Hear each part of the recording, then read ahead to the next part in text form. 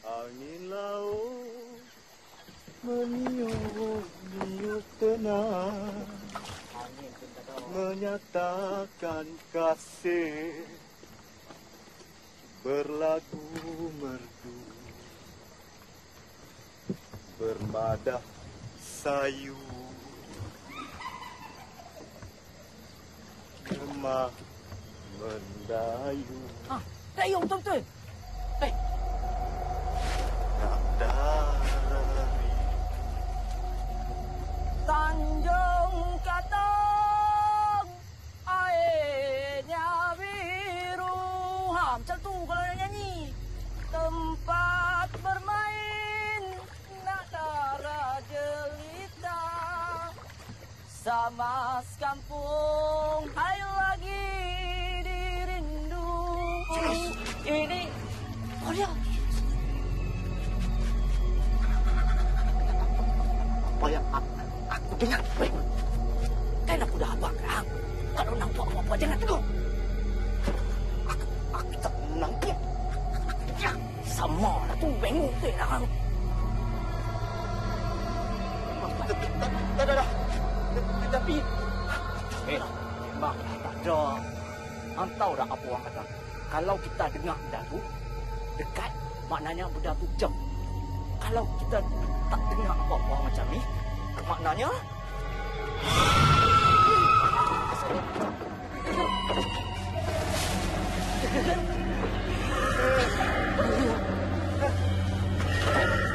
Siap!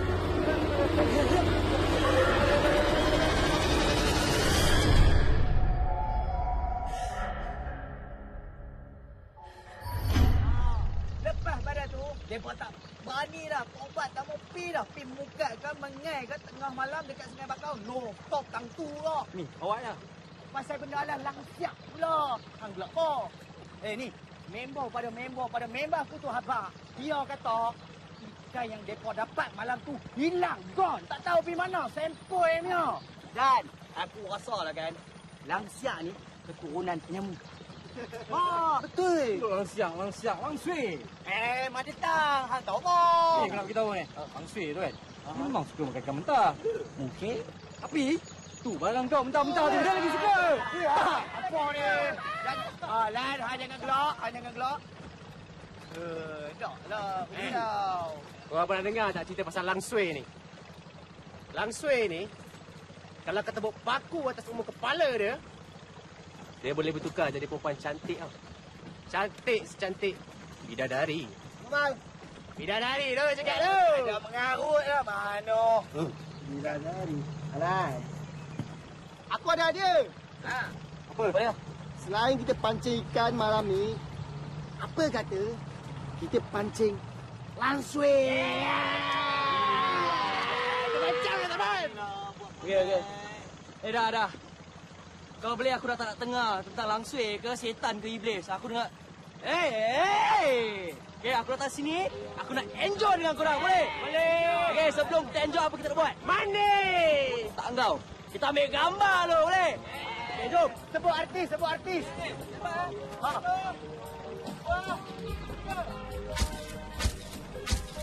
Alam ini penuh rahsianya. Tempat ini seolah memanggil aku untuk meneroka sebuah dunia yang penuh dengan misteri. Benarkah ianya wujud?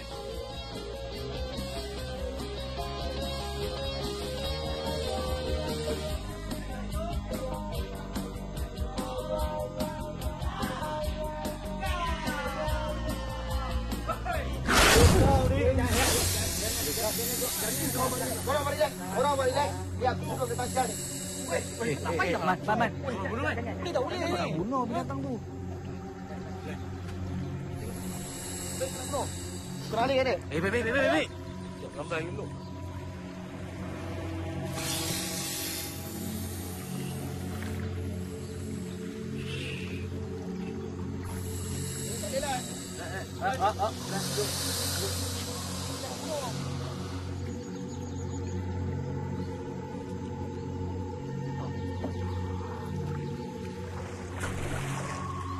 Nasib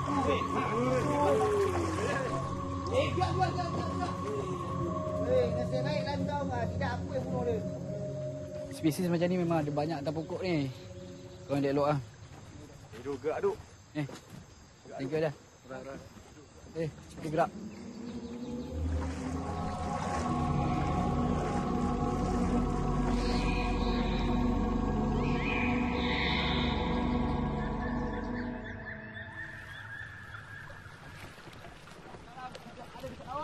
Tak ada.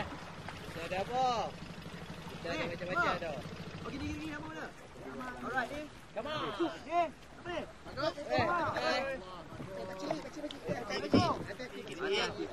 Banyak dapat ikan ini, Bagong. Dah banyak. Ni penuh ni. Ni, Bagong. Awal lagi takkan balik dah. Dah siapa kata aku nak balik? Aku nak tidur tak ni lah. Gelap lagu ni nak balik lah. Yang apa dok main kat sini lah? Kami nak pergi tidur pulau Anak Langsuir tu, pakcik.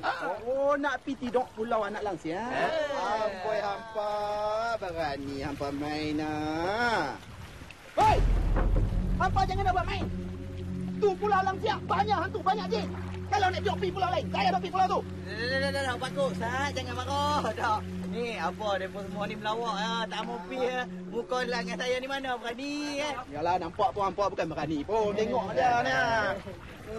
Aku balik. Okey dah. Balik dah, Len. Jangan duk main kat tu. Dah. Salam. Saya duk pergi tau. Assalamualaikum. Salam.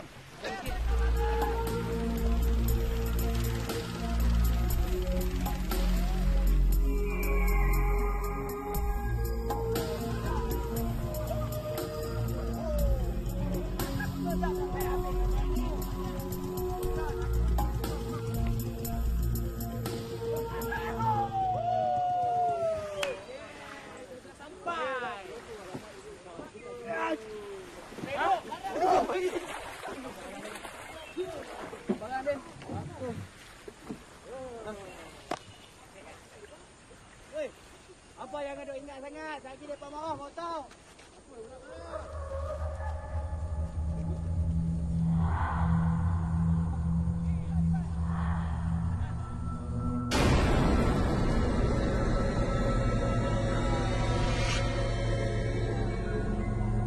Lan. Arah.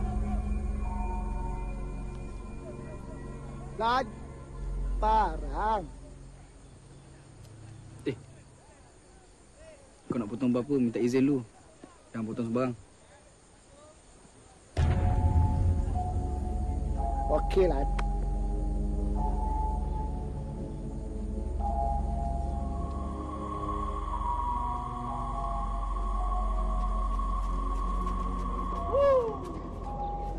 Second trip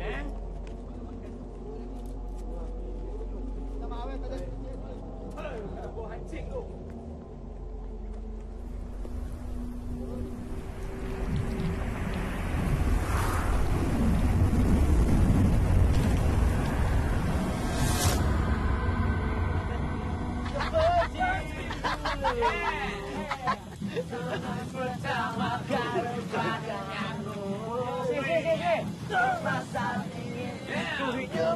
Kaitkan.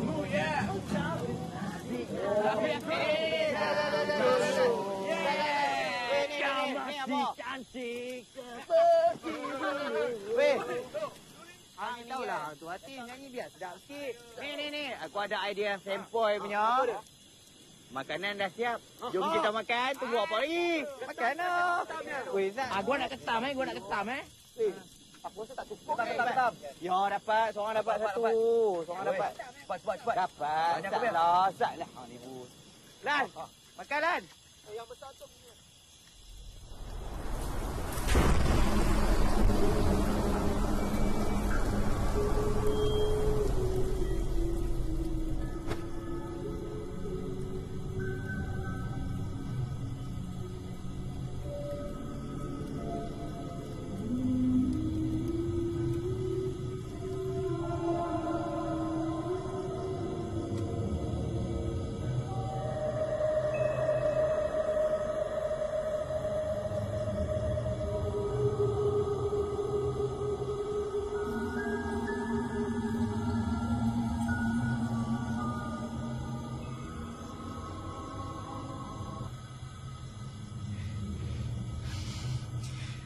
jangan ganggu kami.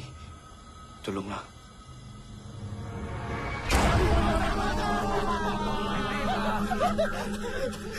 Ini masuk air tu ni. Masuk air bro. Kau cakap siapa? Terus bro. Kau cakap siapa? Seorang ni. Kau pun kata terus. Balik makan dulu apa.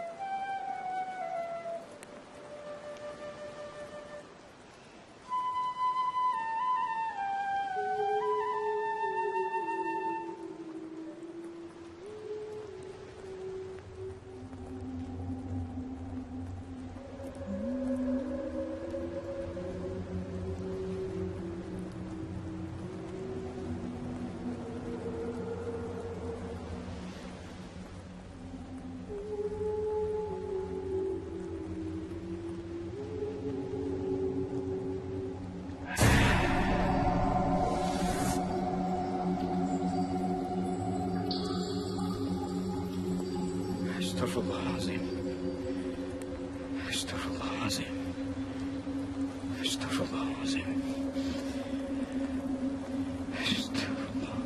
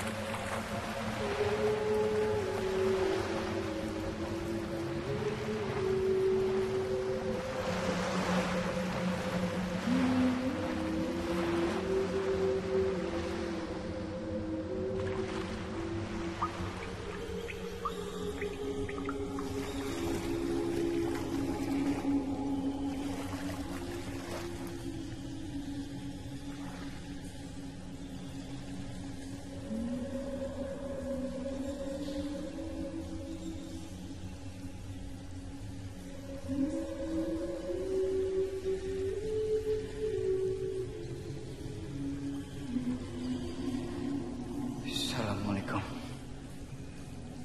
Awak ni siapa? Nama aku Suri.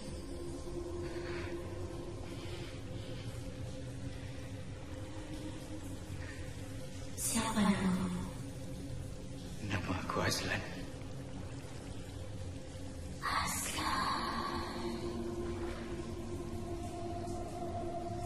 Lagu surimu sungguh mendamaikan.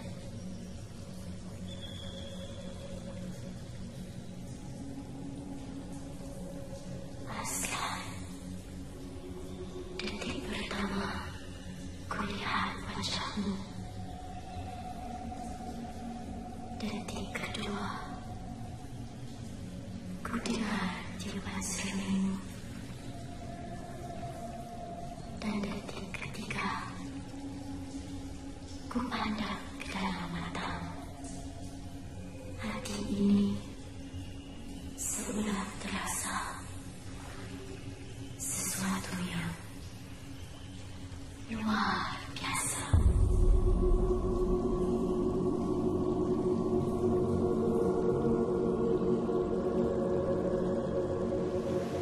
Mat, jangan jauh lagi ke? Tunggu Pak Mancing ni. Tadi siang lah, ni malam ke kau? Apa pasal lepas sana ke?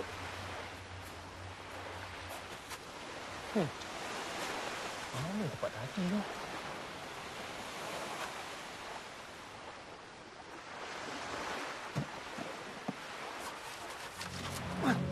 Apa masalah kau ni?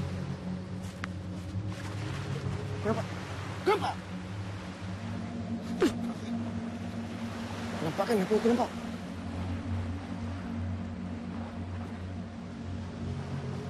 Itu kan? Kau tengok kawan kau. Dapat betina, makan seorang-seorang. Kau tak pelik ke, Mal? Tengah-tengah pulau ni, malam-malam buta macam ni. Ada perempuan cantik. Itulah pasal. Jangan-jangan Langsuir tau. Aku tak peduli, Mal. Dia orang ke, dia setan ke, Mal? Tapi dia memang cantik, Mal. Aku tahu apa plan aku esok. Jom! Jangan. Mana? Inilah pintu utama untuk aku melangkah keluar dari duniaku, menemui kau, Aslan. Belum aku irat, Aslan. Aku ingin membawamu terbang ke puncak bintang.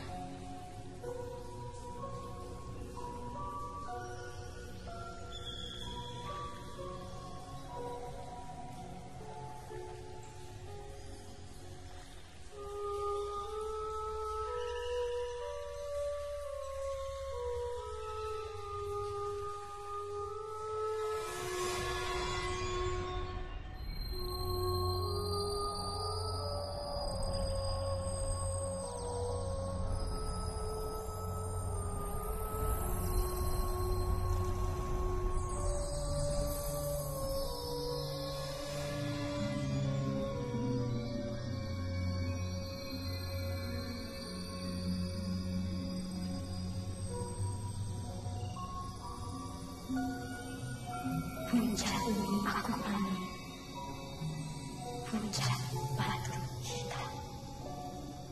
Aku selalu ke sini menjelang malam purnama. Kerana setiap kali aku berdiri di sini, aku seolah dapat menyentuh purnama itu.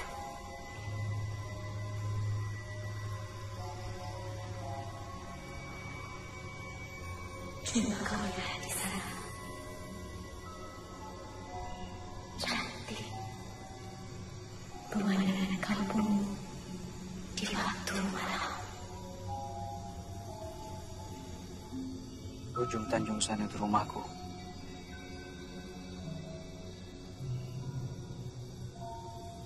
Kau tinggal dengan siapa kat pulau ni? Aku tidak sendirian. Ramai di sekeliling kita yang sedang menemani aku sekarang. Mereka semua sangat bohong. Keturunan kami, wajah sebenar kami terlalu buruk di mata keturunanmu.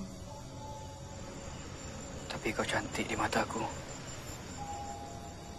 Di matamu, aku kelihatan cantik.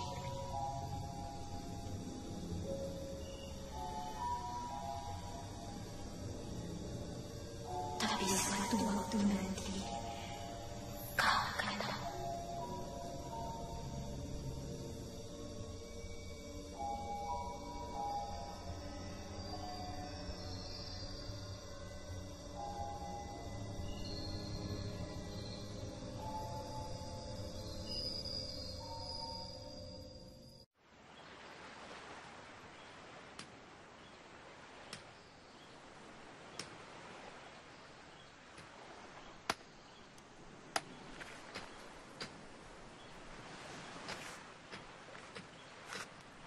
Man, kau buat apa, ha? Pagi ketang, nak tidur, tak boleh. Kau nampak apa ni, Les? Ya, apa? Aku ni lah aku nak tebuk pada Langsuir tu. Perempuan berlambak kat KL tu, Man. Langsuir juga kau nak kejar, kenapa? Kan? Aku Aku rasa lah Lan, belum sempat aku tebuk Filem Langsuir tu. Kalau kau aku tebuk dulu Lan. Kau bagi buat hal ni, Man. Kau kenapa? Ada tak puas hati dengan aku ke? Bagus soalan kau tu Lan. Memang aku tak puas hati dengan kau Lan. Semalam kau jumpa Wik Chun tu Lan. Kau ada ajak kawan-kawan kau. Ada tak Lan? Ada. Tak ada. Mal, kau sembang sikit dengan Lan ni Mal. Sudah lah, Lan. Aku dengan Zaman dah nampak dah semalam. Kadang sedap merendet dengan perempuan tu dalam gua. Duk.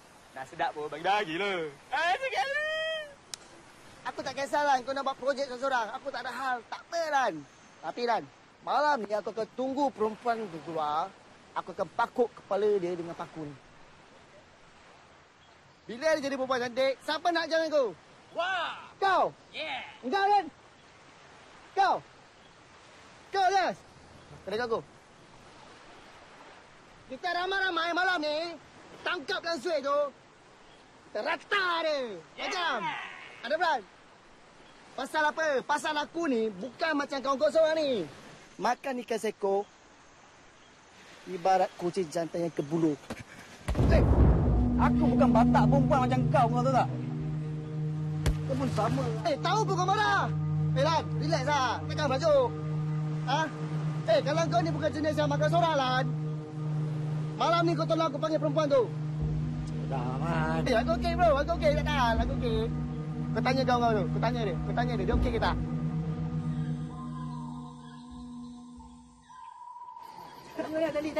Tali. Bodoh, aduh.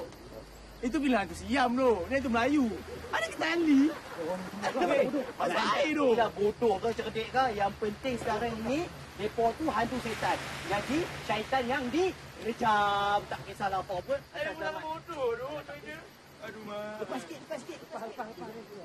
Aduh, masuk air. Lan, apa kata kau nanti suruh ni panggil yang situ keluar. Macam.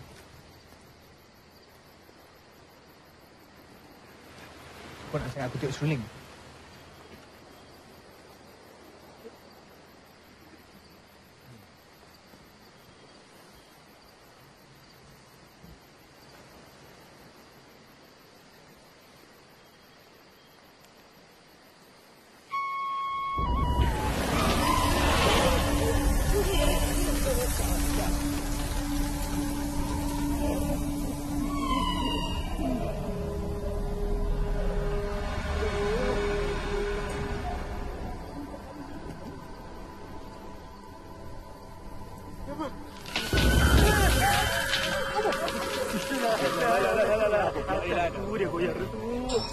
Okey.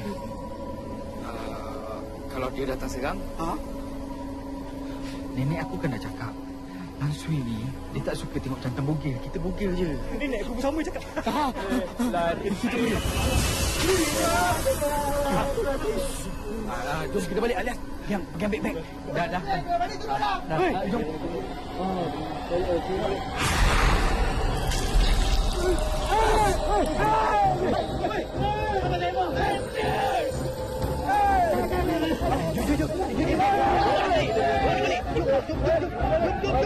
Biar lepas. Tali.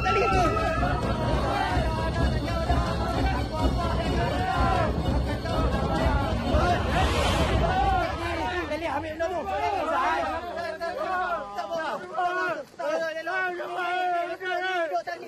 Duduk tadi. Ini ayah.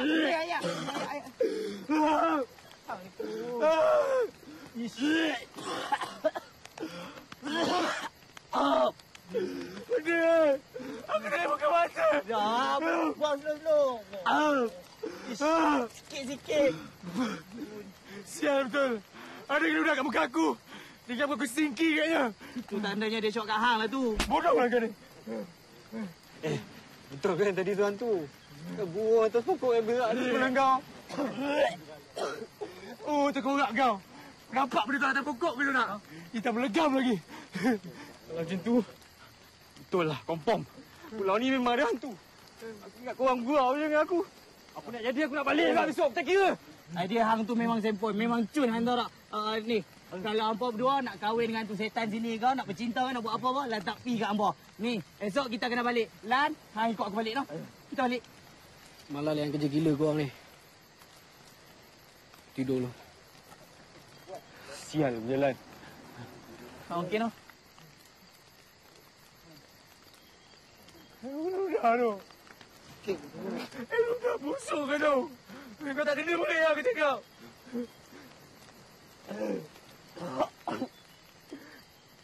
Aku tidur dulu lah. Tidur dah aku lagi. Sakit betul.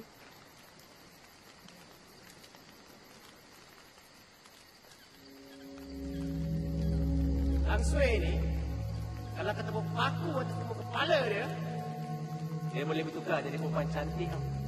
Cantik secantik bidadari.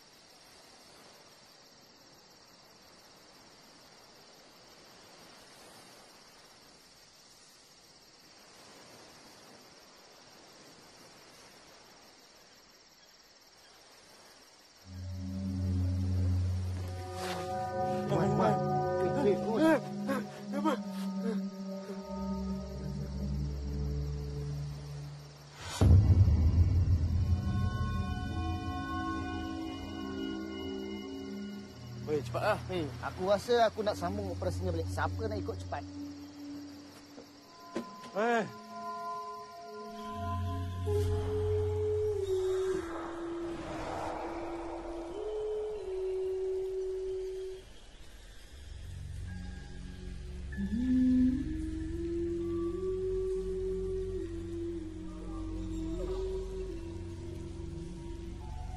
Jangan sesekali kau pergi berjumpa dengan manusia itu.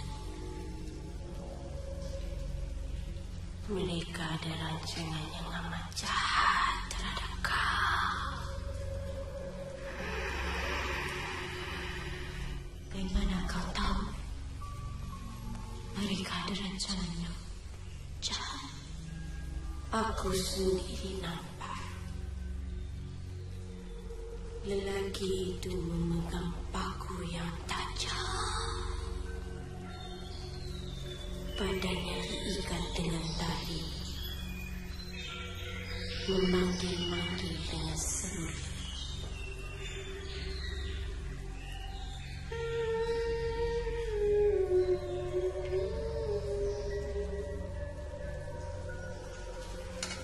Untuk apakah semua itu?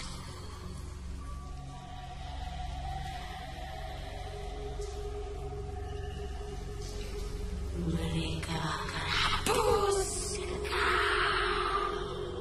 Jadikan kau kekal sebagai manusia yang lemah. Dan bila kau lemah, kau akan jadi mangsa mereka. Kerana sifat manusia memangsa mereka yang lemah. Lelaki itu berbeza sifatnya. Kak Dewi.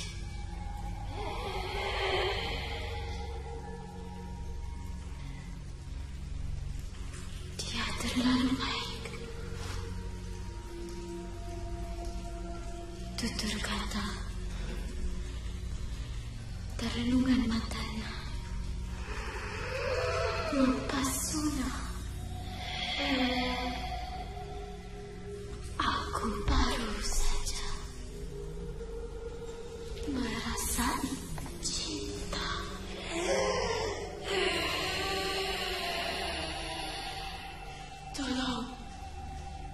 Kalau aku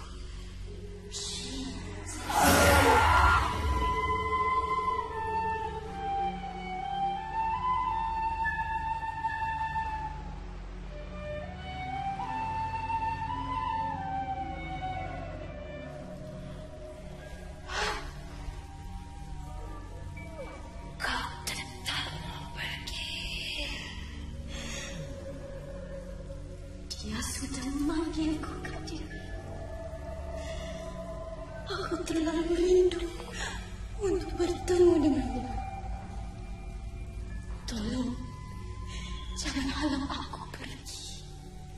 Kau halusinan, musuh yang paling durjana terhadap keturunan kita adalah manusia dan cinta. Kerana cinta mereka boleh membunuh adikku. Tapi izinkan aku pergi untuk kali yang terakhir malam ini. Aku berjanji malam ini saja.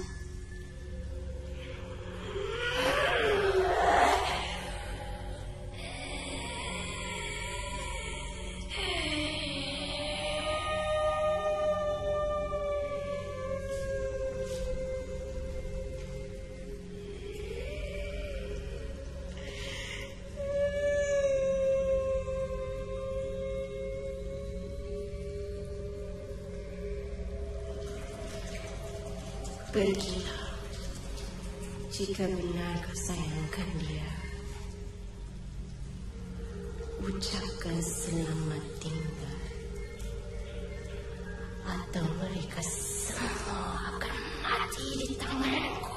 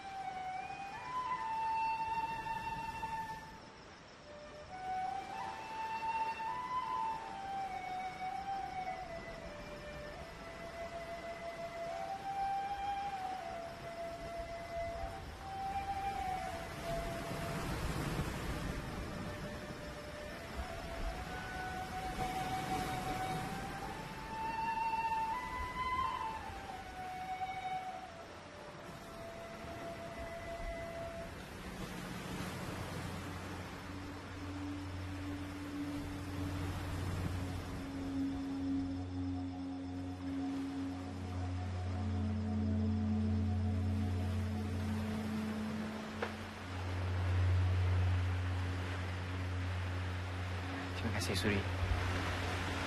Sebab kau datang. Aku terlalu rindu padamu, Aslan.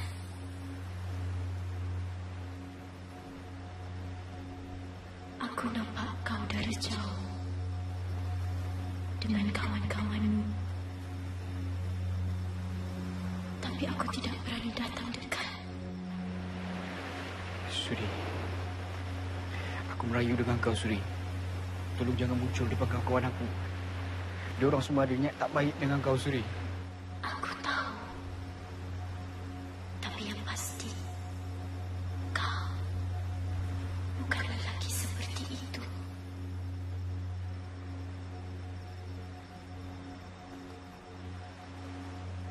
Aku terasa selamat berada di sisimu.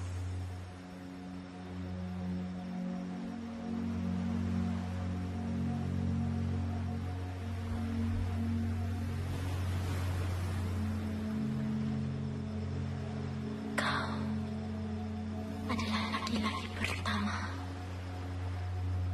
yang telah buat aku jatuh cinta.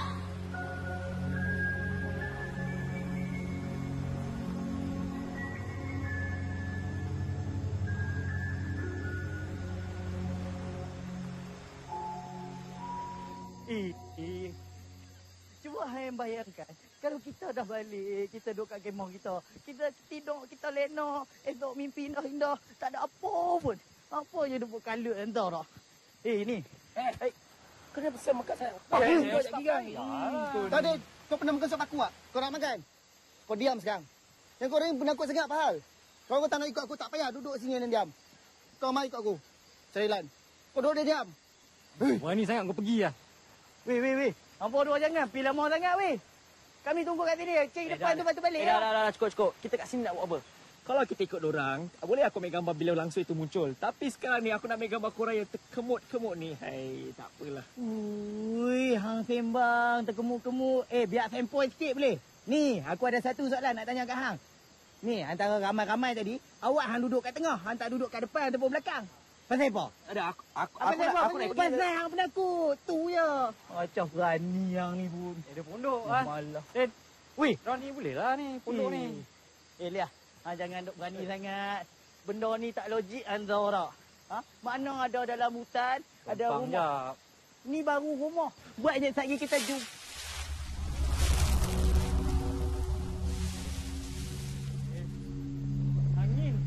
Angin tengkorak hang. Takkanlah angin pun cerdik nak pilih pokok mana dia nak goyang hang ni pun. lah, pokok lain tak goyang ni. Weh, janganlah teguk boleh tak? Janganlah suluk.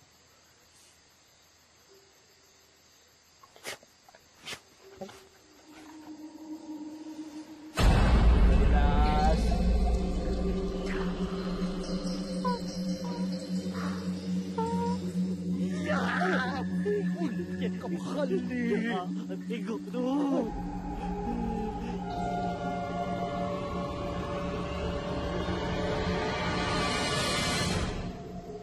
Jangan buat aku ni.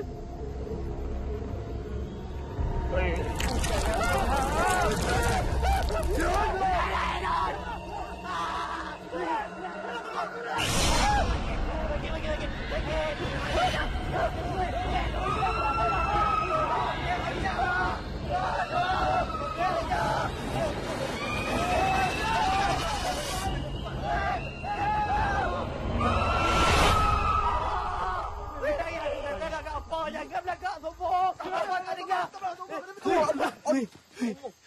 Lihat. Kau tunggu pergi masuk lagi pak. Lihat.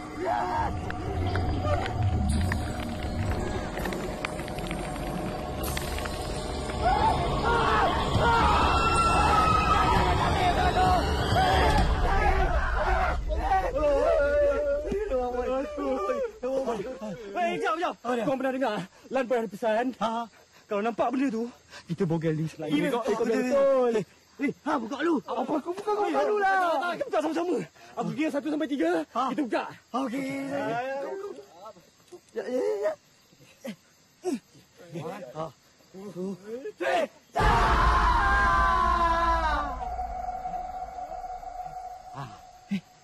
Dia hilang.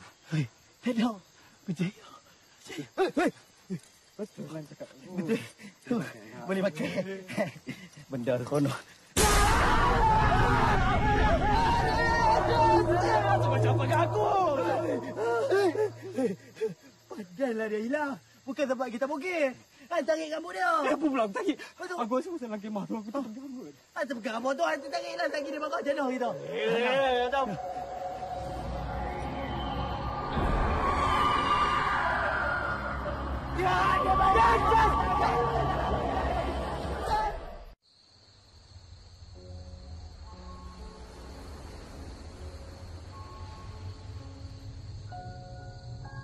Suri, izinkan aku hantar kau pulang, Suri. Jangan. Di situ bukan duniamu.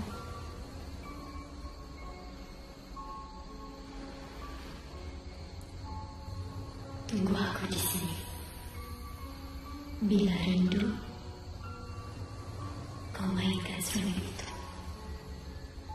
Dan aku akan datang padamu.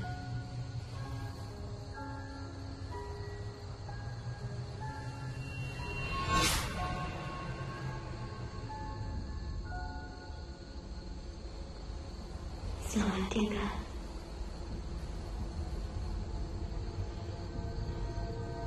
Kekasih anakku.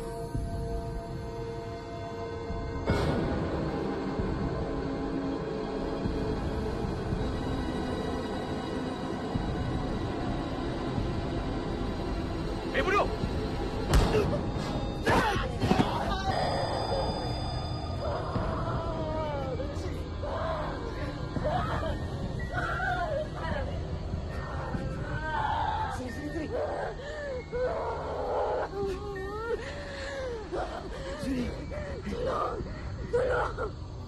Aku ini Azlan. Aku ingin bersama kau. Tolong jangan biar aku tersiksa.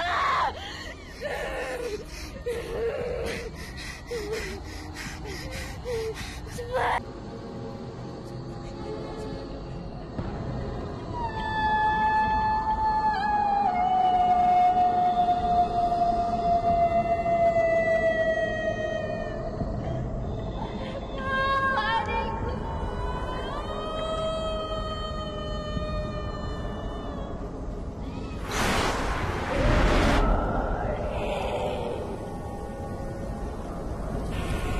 Jangan kau terpedaya dengan tipu helang manusia.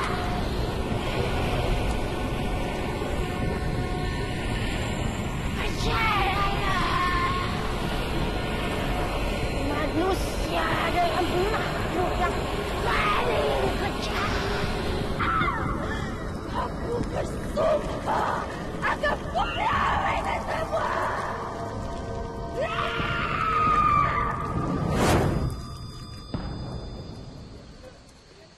Cepatlah, dia dah dekat dah tu. Cepat dia, ikut dia. Tunggu dia.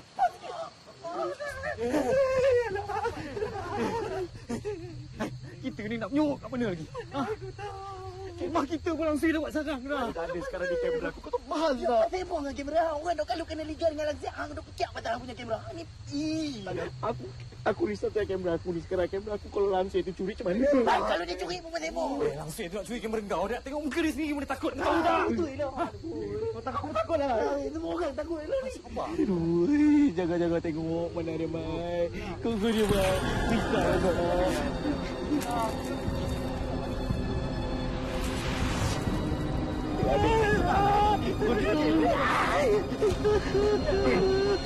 Kau dah kenapa? Sakit tu.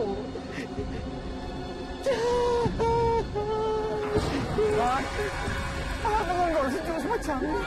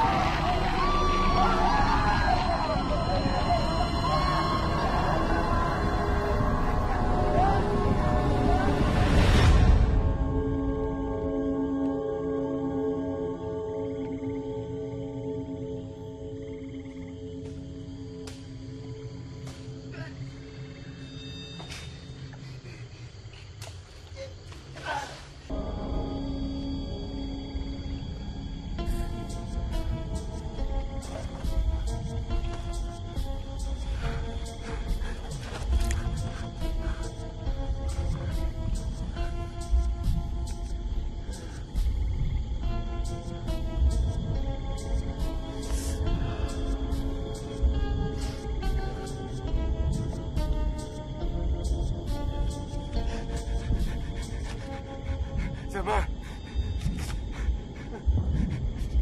Zaman. Zaman.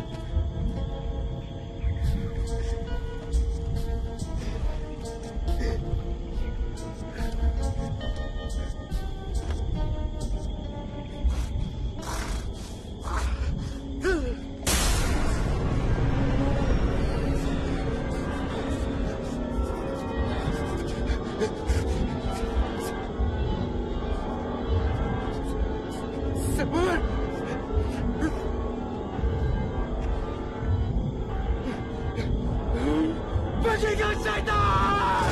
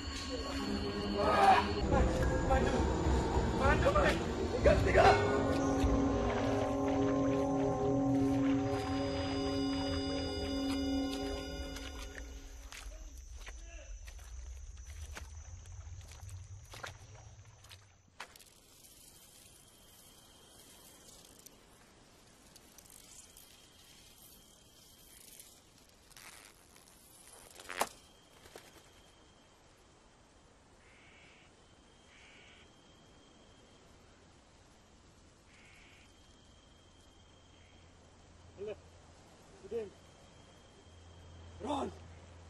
Tolong, weh! Aduh!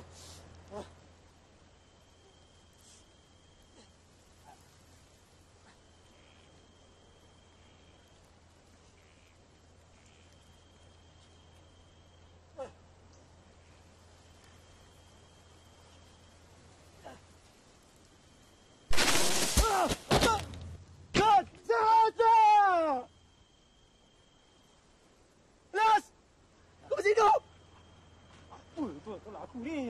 Tapi tak payah cium aku. Sampai hati korang. Biar aku tidur atas pokok tu seorang-seorang. Biar bangun! Ma! Mana tu sentuh ni, Ma! Tolong, Ma! Ma! Lia! Balik dah! Balik dah! Weh! Dah siang! Alhamdulillah. Alhamdulillah, ya Allah. Tolong panjangkanlah siang. Tak mau dah jumpa malam, ya Allah. Tolong, seram sangat dari. Amin. Ya, Ron. Apa pun jadi pun, kita kena balik hari ni, no? Kita balik. Kita balik. Kita balik.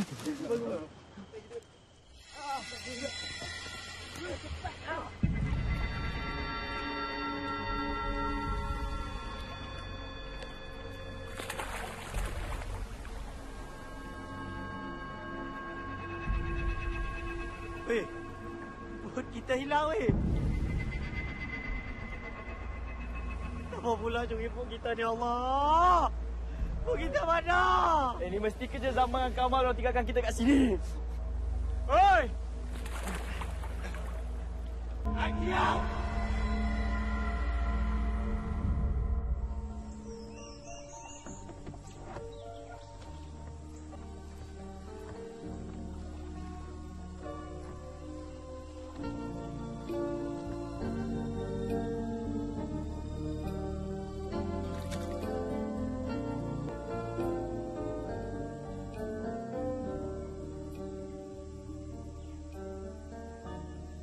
Pertama kali, aku dapat rasa cahaya matahari di wajahku. Suri, kau belum jawab lagi soalan aku. Aslan, selagi paku ini bersemadi di dalam kepalaku, selagi itu, aku tetap akan kekal ada di sisimu. Kerana hanya tangan kau saja yang mampu mencabut paku ini. Lalu aku akan pergi untuk selamanya. Aku takkan cabut paku itu, Suri. Kerana aku ingin bersama dengan kau sampai bila-bila.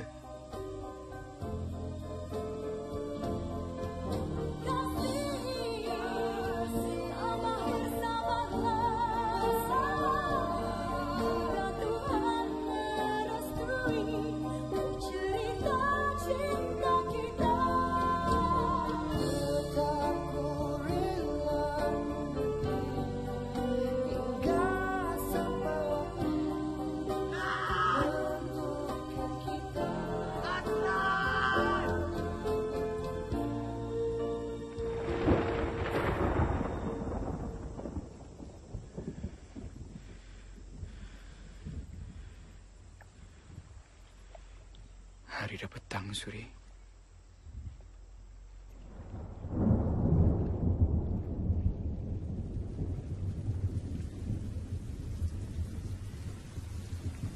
Malam nanti, aku akan datang jumpa kau. Pergilah, Aslan. Tapi, adakah kau akan jumpa jalan untuk ke sana? Dan adakah kau akan jumpa jalan untuk balik ke sini? Suri, aku bersumpah, aku akan datang sini semula jumpa kau. Jangan sampai kita berdua hancur dimakan sumpah.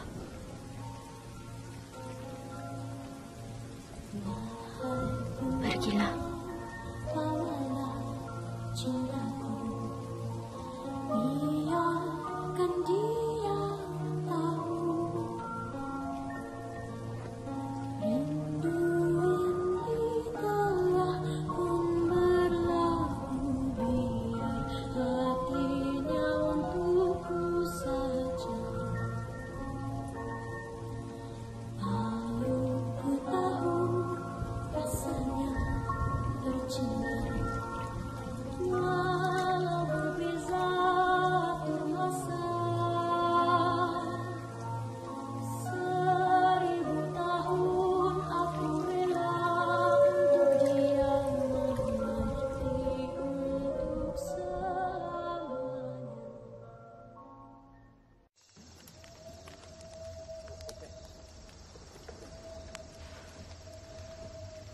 Aku berharap sangat malam ni Langsuir tak kacau kita. Jangan ada siapa-siapa yang gatal nak baca mentera ke. Jampi, seru nama setan tu lagi. Tak ada. Aku risau tentang Lan ni sekarang. Dah malam. Mari je dia pergi. Lan. Sampai hati dia tinggalkan kita kat sini. Liah. Mulut hang sempoi sikit. Hang kenal Lan macam mana? Aku sendiri kenal Lan pun macam mana.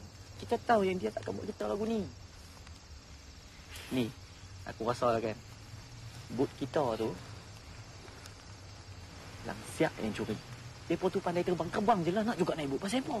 Mungkin orang terbang lama-lama kau penat kot. Wah, sekarang ni. Sekeh kepala tu. Aku dah pesan dah. Time-time macam ni. Kau jangan sebut nama setan tu lagi. Lagi kau sebut. Lagi dia datang, faham? Okay.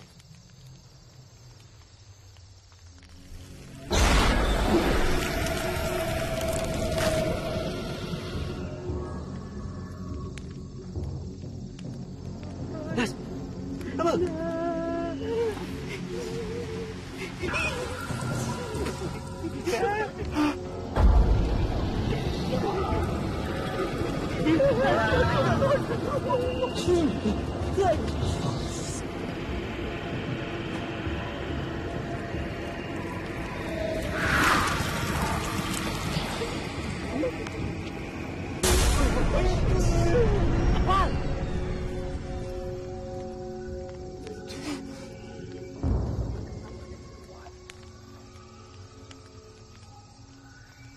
Tak ada apa? Sama ada perempuan. Kami nampak semua tu tadi.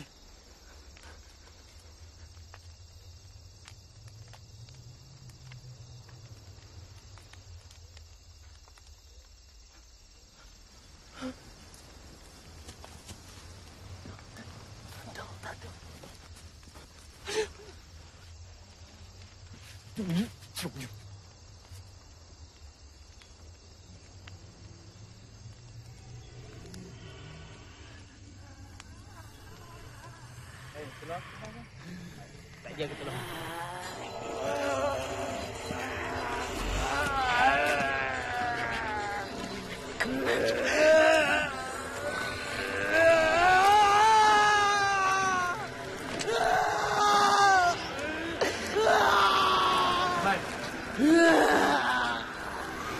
Ni Zaman.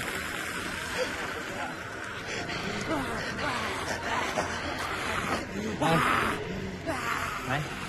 Mai, jangan melawak, Mai. Mai. Mai.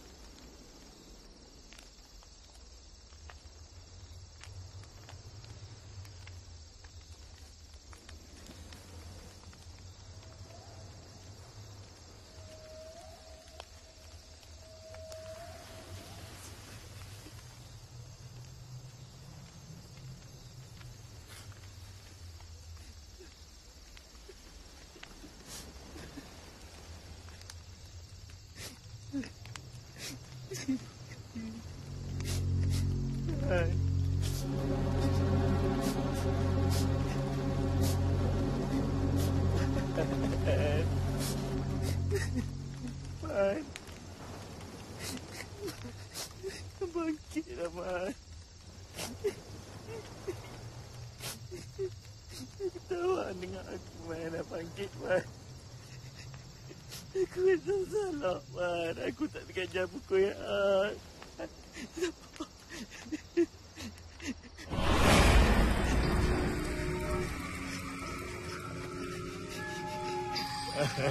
Mama, dia main lah, dia main lagi lah, Ma. Tolong bangkit.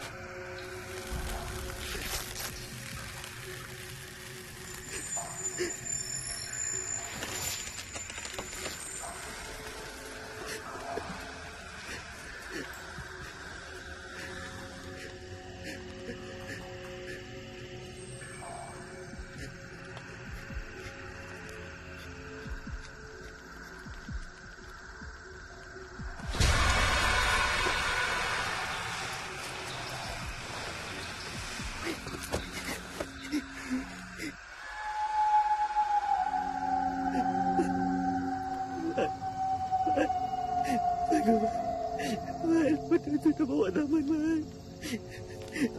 Benda tu dah ambil nama. Dia bawa pergi mana? Ngeri gila. Ngeri gila.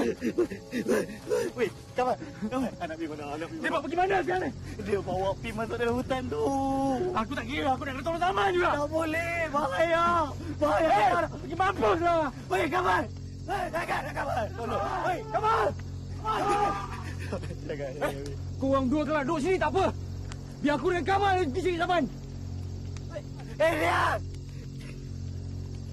Las, tunggu aku ikut kau.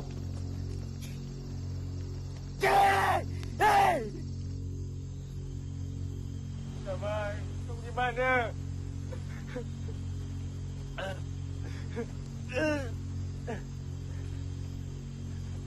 Zaman.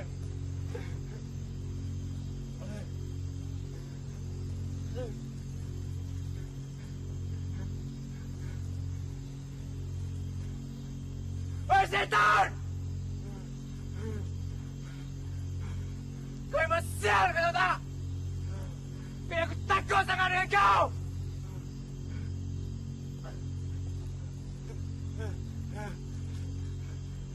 Main dengan kamu sama pergi ya!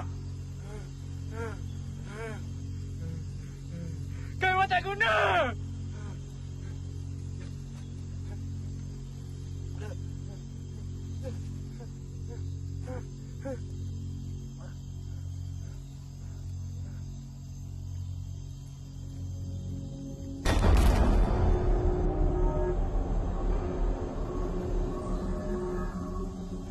Zaman! Zaman! Zaman! Zaman!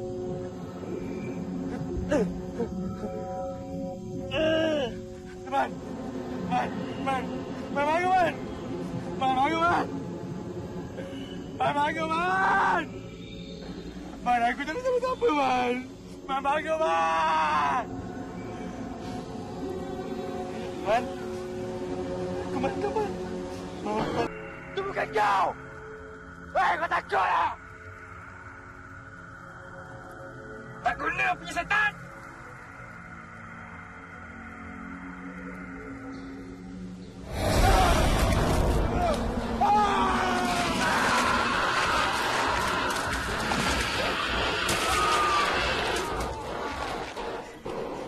No, ni gini. Mana dia? Oi. Ilyas, mana ni? Ilyas, dia macam tu Pak Ilyas. Tunggu aku dia. Jas. Tunggu, Jas. Sangat. Jas.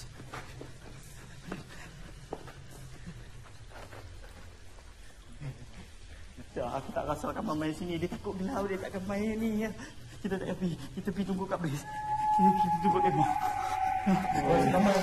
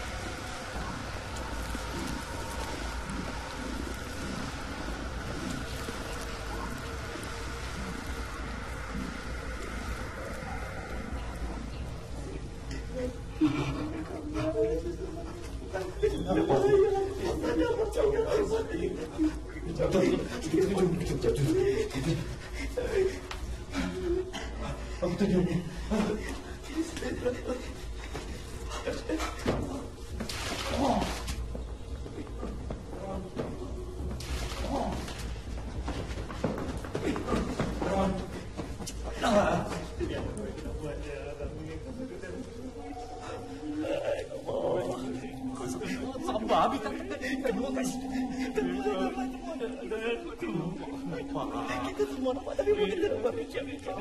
Dia fikir. Ya, kita tak buat dia. Kita tak buat dia. Dah sekarang ni masalah yang kita dah selamatkan mereka. Ya, ikut aku. Kita pergi selamatkan dia.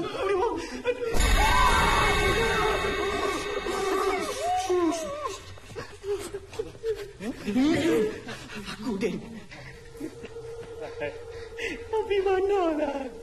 Aku ingat anda mati, Antara. Aku ingat anda mati. Lama aku cari korang. Aku tak jumpa korang kat mana. Din, Suri bawa aku lagi. Menyogok daripada kakak dia, Din. Bud kita hilang. Lalu ni, sama dengan kamu ada dalam tu dengan benda tu lah. Aku tak tahu lah hidup ke mati. Aku tak tahu nak buat apa dalam. Beritahu aku. Mengangkat kat dalam. Mengangkat kat dalam tu. Bunuh. Besok kita cari bot kita sampai jumpa. Lepas tu korang pergi balik.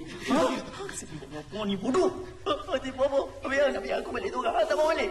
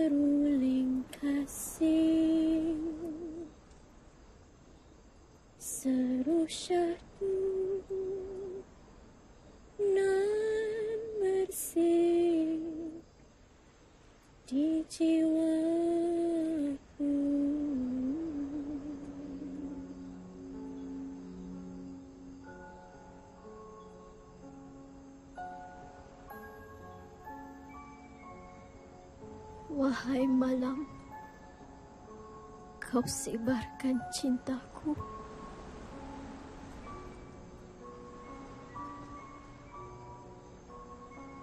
Wahai daun, kau dengarkan rinduku.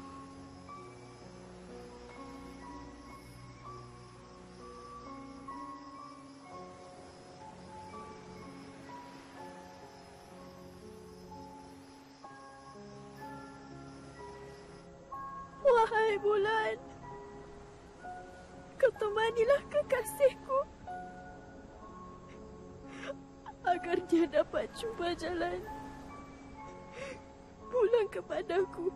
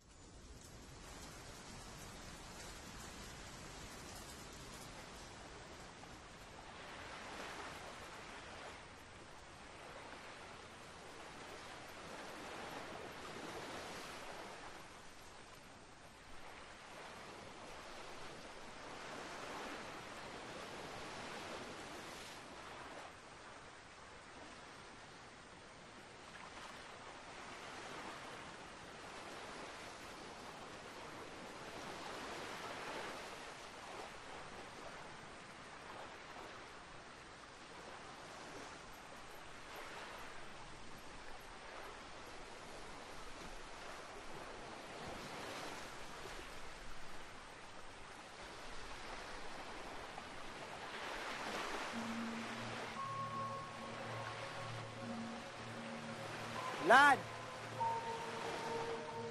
Aslan. Eros. Ya.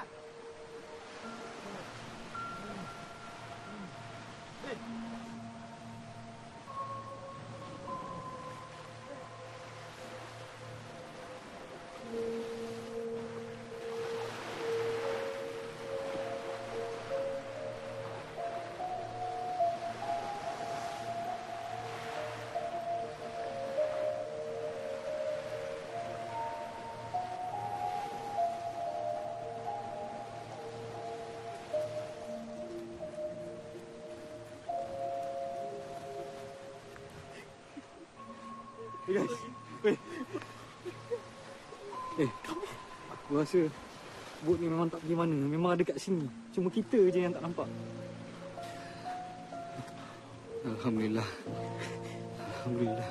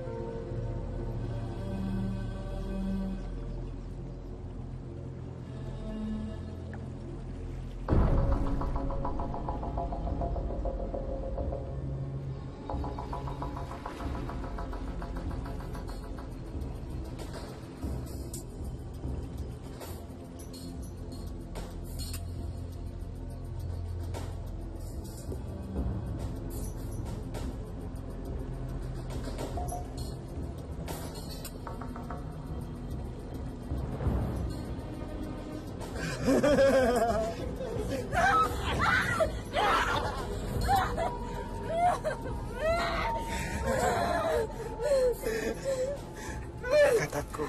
Abang tak akan kasihan sayang. Abang akan yang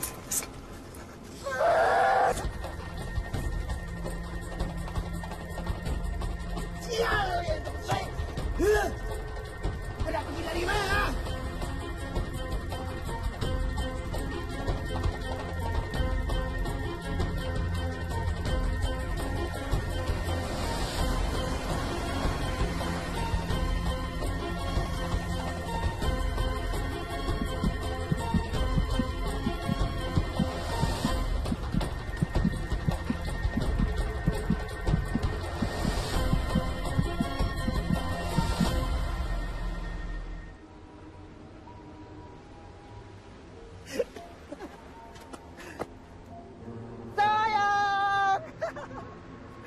Penat abang cari saya satu pulau. Pandai saya main nyorong-nyorong.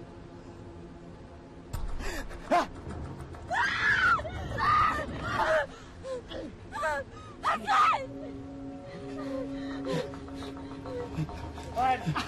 Wan. Apa?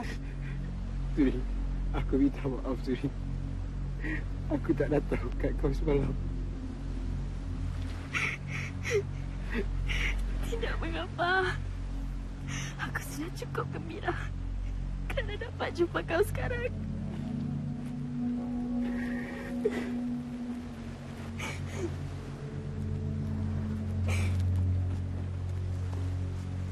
Kerana aku tenang mencintakan kau. Aku terpaksa berpisah dengan kau untuk selamanya. Suri. Suri. Apa kau cakap, Suri? Aku takkan tinggalkan kau kat sini, Suri. Aku takkan tinggalkan kau.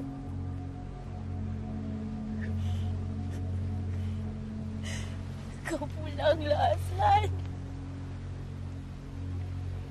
Selamatkan nyawamu.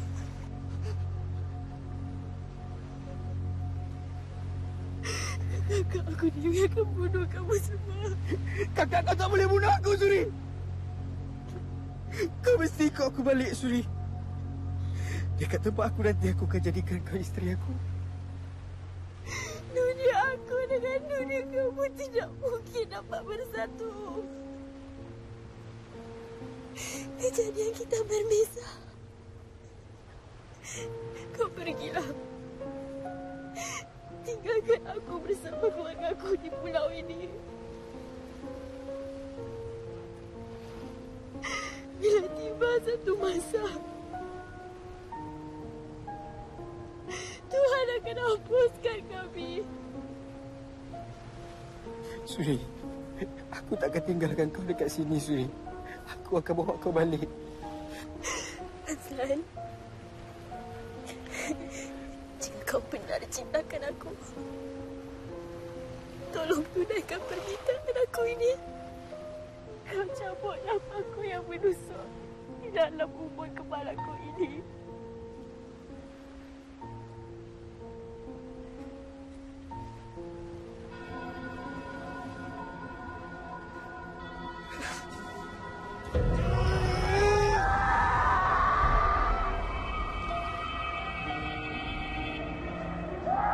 Bila sampai waktu kau pergi tinggalkan aku, aku akan selalu berdiri di sini.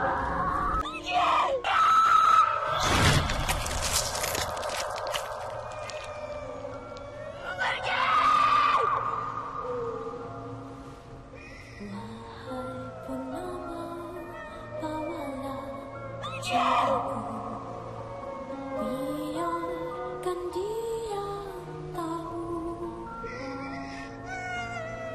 rindu ini telah pun berlaku, biar hatinya untukku saja.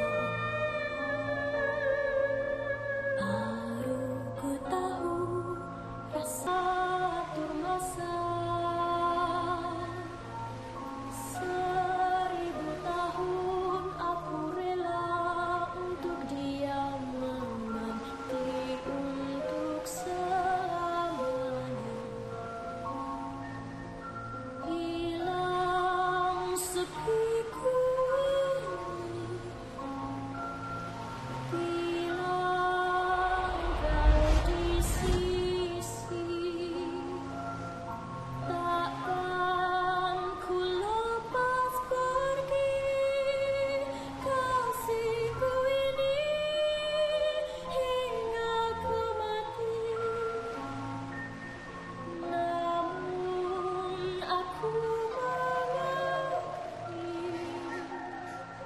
takdir cinta.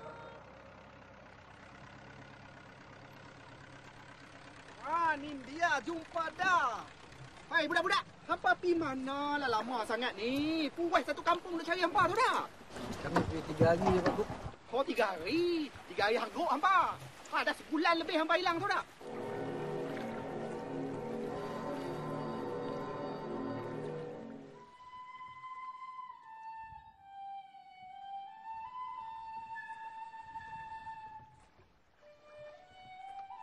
Sebuah kisah tidak berakhir di sini. Ternyata apa yang aku lalui dalam perjalanan itu bagaikan sebuah mimpi ngeri. Aku sering mengharapkan mimpi itu menjadi kenyataan agar aku bertemu lagi dengan seorang wanita bernama Suri. Datanglah kepadaku bulan bintang menemani sepi malamku.